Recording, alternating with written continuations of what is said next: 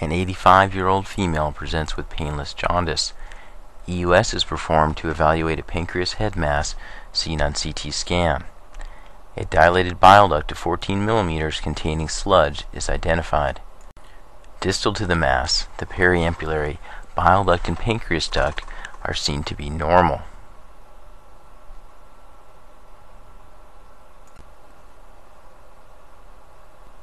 The obstructing hypoechoic mass is seen to be separate from surrounding vessels.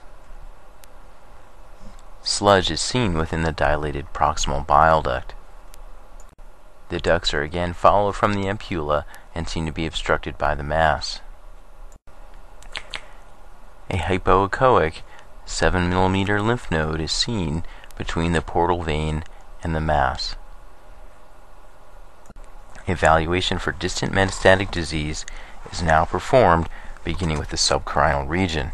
The left atrium and pulmonary artery are identified with the scope in the proximal esophagus. No lymphadenopathy is seen within the subcarinal region. Dilated ducts are seen within the liver without metastases identified. The celiac axis with atherosclerotic calcification is visualized. No lymphadenopathy is seen. With the absence of distant disease, fine needle aspiration of the portal node is performed from the duodenal bulb. Cytology reveals benign lymphocytes.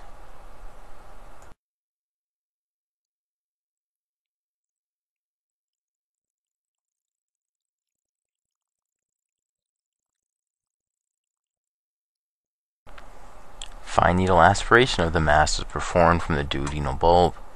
Cytology reveals adenocarcinoma.